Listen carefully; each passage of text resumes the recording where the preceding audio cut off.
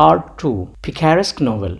Explanation and examples. Picaresque novel. Picaresque novel is an early form of novel. No need to explain. We trace its origin in the early form of novel writing. It is usually written in a first-person narrative. Means normally it is depicted in the first person, like I or we, like this. It is related to the adventures of a rogue or low-born adventurer as he drifts from place to place and from one social milieu to another in his effort to survive. So normally Picaresque novel refers to the adventures of a rogue kind of person, a person whose social status is very low. So Picaresque novel normally depicts a character who is rogue in nature and quality and does not have higher social status. That is the point here. We have some more ideas about Picaresque novel. Northrop defines the Picaresque novel as a realistic portrayal of criminal life. So it makes the point very clear that